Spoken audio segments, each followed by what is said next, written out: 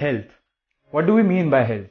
A person who is free from illness, free from injury, and free from pain in both mind and body is considered as healthy. One may have a healthy body, but his mind might be sick. On the contrary, one can have a healthy mind, but might have a sick body.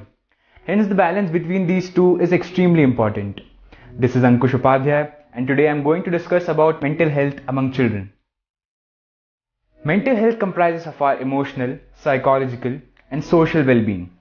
It affects how we feel, think, and act.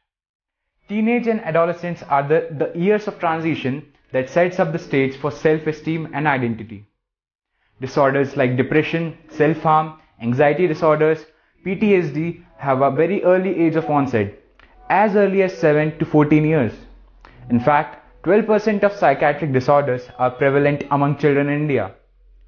Fear of failure in exams and judgments of parents, teachers, peers, and the society around can lead to a lot of stress and anxiety.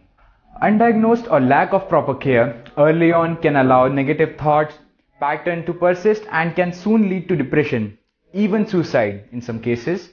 India has recorded with the highest numbers of teen suicides in recent years. So, what help is available? If they have a warm, open relationship with their parents, children will usually feel able to tell them if they are troubled. One of the most important ways parents can help is to listen, and to listen to them and take their feelings seriously. If a child is having problems at school, a teacher, school counselor, or even educational psychologist may be able to help. These professionals are able to refer a child to further help. Assessments and treatment for children with mental health problems put a lot of emphasis on talking and on understanding the problem in order to work out the best way to tackle it. For young children, this may be done through a play. A child may be referred to a specialist who is trained to help them explore their feelings and behavior. This kind of treatment is called talking therapy, psychological therapy, or just counseling.